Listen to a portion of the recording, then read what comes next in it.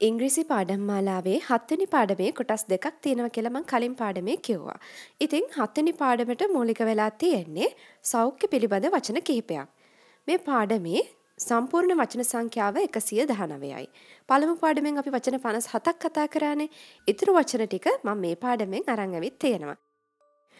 ඔයාට මේ වචන උච්චාරණය වන විදිහ ඩිස්ක්‍රිප්ෂන් බොක්ස් එකෙන් සටහන් කරගන්න පුළුවන්. ඒ වගේම තවත් පුංචි කාරණයක් මතක් කරන්න කැමතියි. ඔයා මගේ channel එකට අලුත් නම් දැන්ම subscribe කරන්න.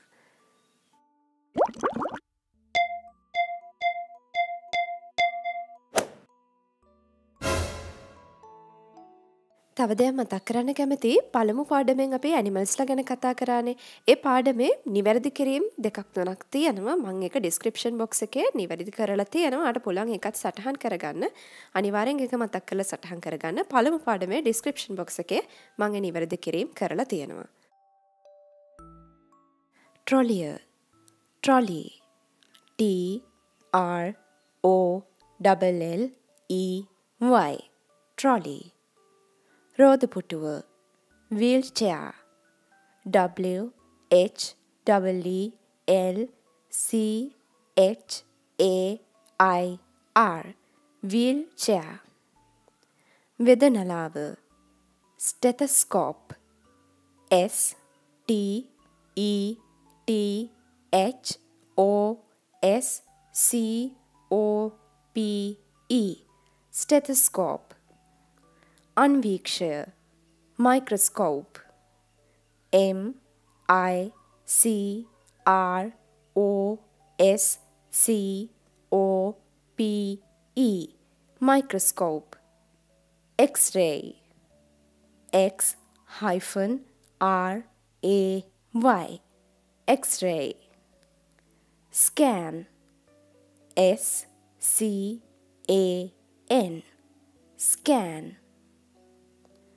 aspirin UK ඉංග්‍රීසි අනුව අපි මේක aspirin කියලා උච්චාරණය කරනවා.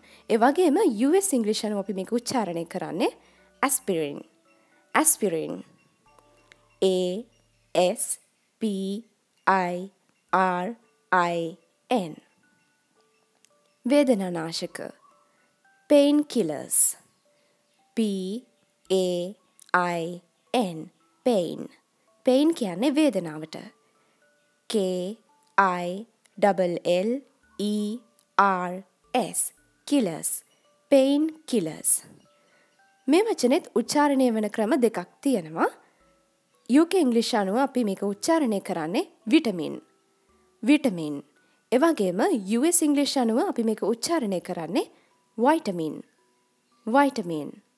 ලියන විදිහ එකයි V I T A M I N multivitamin M U L T I V I T A M I N multivitamin ඔයාලට පේනවා ඇති 68 69 70 මේ වචන තුනේම අගට තියෙන S A M P L E කියන වචනය.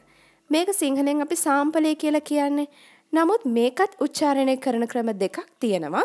UK ඉංග්‍රීසි අනුව අපි මේක උච්චාරණය කරන්නේ sample කියලා. sample. නමුත් US ඉංග්‍රීසි අනුව අපි මේක උච්චාරණය කරන්නේ sample. sample. ලේ සාම්පලයට අපි කියනවා blood sample. මුත්‍රා සාම්පලයට අපි කියනවා urine sample. මල පහ සාම්පලයට අපි කියනවා stool sample.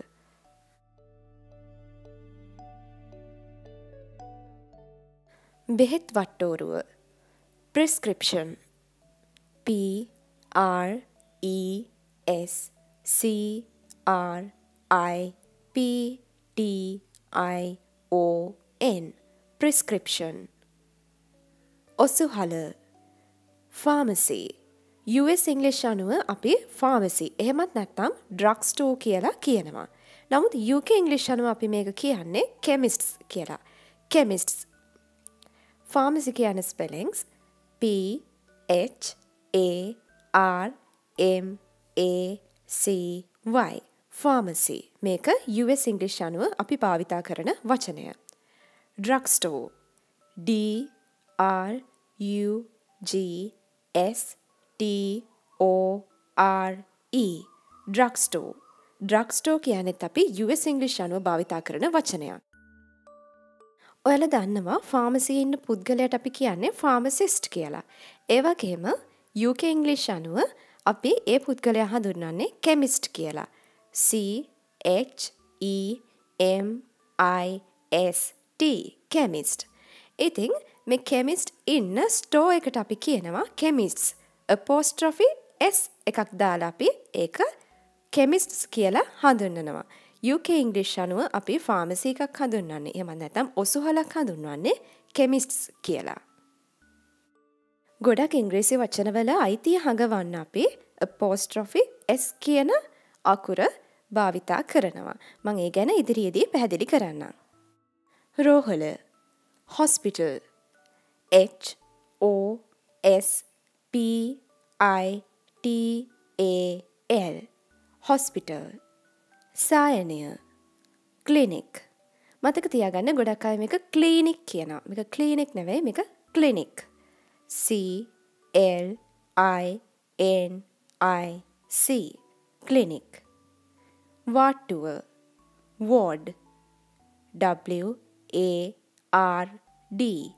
ward සෝතිකාගාරය labor room L-A-B-O-R labor R-O-O-M room labor room මෘත ශරීරාගාරය මේකටත් UK සහ US English අනුව වචන දෙකක් තියෙනවා. UK English අනුව අපි මේක හඳුන්වන්නේ mortuary. mortuary ලංකාවෙත් අපි මේ වචනේ තමයි භාවිතා කරන්නේ mortuary M-O-R-T-U-A-R-Y mortuary. US English අනුව අපි භාවිතා කරන වචනය තමයි morgue. M-O-R-G-U-E morgue. මේක ලංකාවේ භාවිතා වෙන්නේ නමුත් මේ වචනේ ඔයාලට ඇහුණත් ඔයාලා දන්නවා ඒ US වල භාවිතා කරන වචනය කියලා. saline S-A-L-I-N-E saline ශල්‍ය කර්මය අපි මේකට වචන දෙකක් භාවිතා කරනවා. එකක් තමයි surgery. surgery S-U-R-G-E-R-Y surgery. ඒ වගේම තවත් වචනයක් භාවිතා කරනවා operation. operation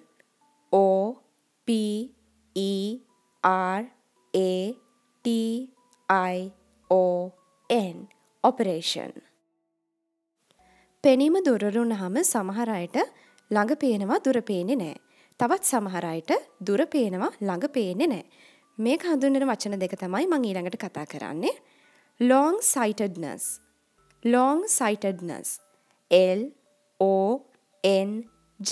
long hyphen S-I-G-H-T-E-D-N-E-S-S sightedness long sightedness කියන්නේ දුර පේනවා නමුත් ළඟ පේන්නේ නැහැ.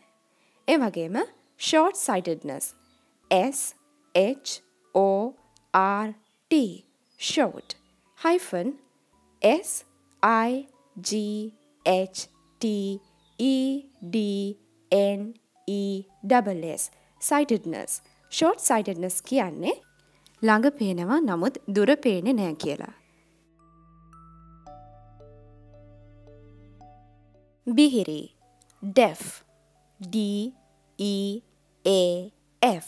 deaf ගොළු mute M-U-T-E mute අන්ධ blind B-L-I-N-D blind ගිලන් මැස්ස stretcher stretcher S-T-R-E-T-C-H-E-R stretcher ගිලන් රථය ambulance A-M-B-U-L-A-N-C-E ambulance ශ්‍රවණාධාරය. hearing aid.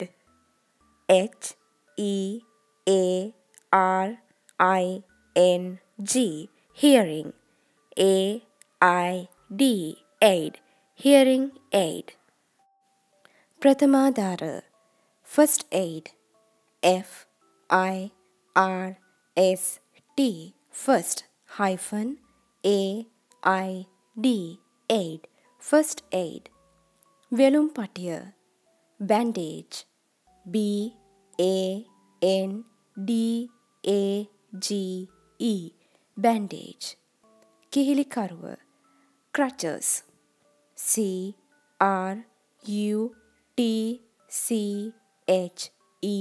CRUTCHES crutches. කරල capsule.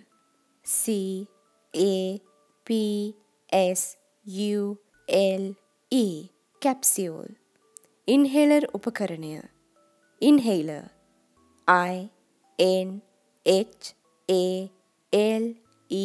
INHALER inhaler.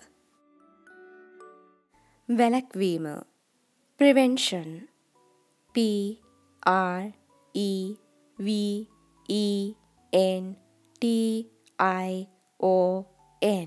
prevention. පරීක්ෂා කිරීම examine. EXAMINE examine. රෝගියා patient. PATIENT patient. වෛද්‍යවරයා doctor. DOCTOR doctor. හෙදිය nurse. NURSE nurse. තත්වය condition.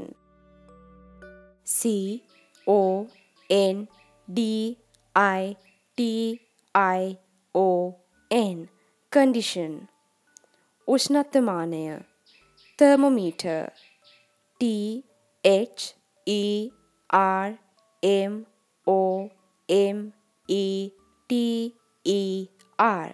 thermometer. plaster. UK English අනුව අපි මේකට කියන්නේ plaster. ඒ වගේම US English අනුව අපි මේකට කියන්නේ band-aid. band-aid. plaster කියන spellings PLASTER plaster. band-aid කියන spellings BAND-AID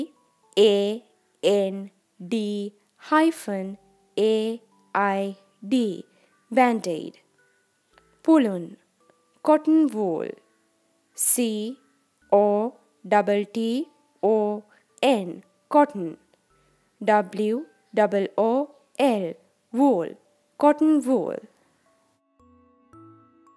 තරාදිය scale. SCALE scale. කැතීටරය catheter.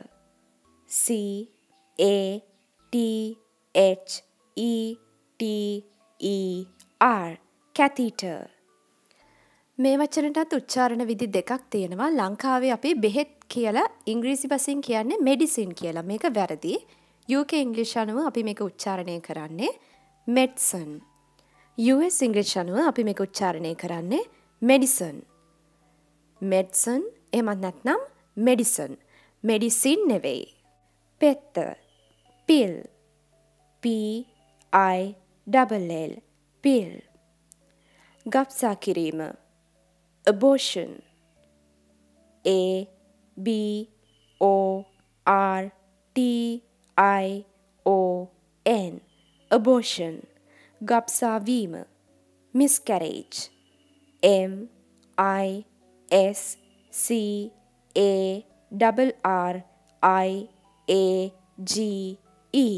MISCARRIAGE miscarriage.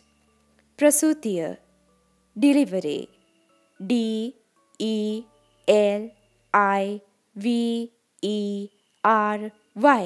delivery. මහන්සිය tired. TIRED tired.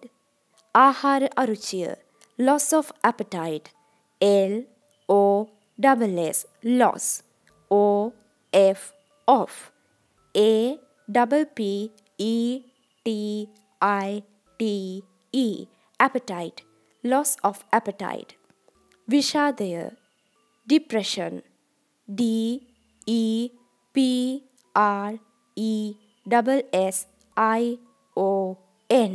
depression.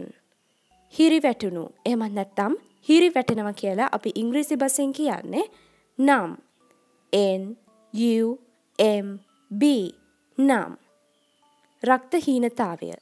anemia. ANAEMIA anemia. රෝග විනිශ්චය. diagnosis. DIAGNOSIS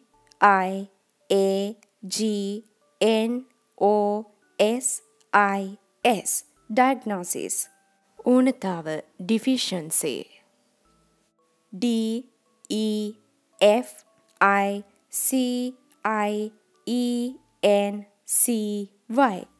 deficiency. යකඩ ඌනතාවට අපි කියනවා iron deficiency. IRON iron. iron කියන්නේ යකඩ වලට. විටමින් ඌනතාවට අපි කියනවා vitamin deficiency. සුදු රුධිරාණු. white blood cells. WHITE white. BLOOD blood. CELLS cells. white blood cells. රතු රුධිරාණු. red blood cells. RED red. BLOOD blood. CELLS cells. red blood cells. සුව කරන්න. cure. CURE cure. කල්තියා හඳුනා ගැනීම. early detection. EARLY early.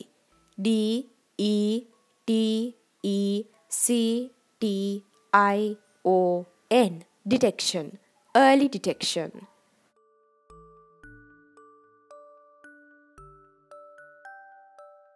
හත්වෙනි පාඩම මෙතනින් ඉවරයි. අටවෙනි පාඩමෙන් නැවත හමු වෙමු. ප්‍රශ්න තියෙනවා නම් ඔයාලට පුළුවන් පහලින් කමෙන්ට් කරන්න. ඒ වගේම වීඩියෝ එකට ලයික් කරන්නත් අමතක කරන්න එපා.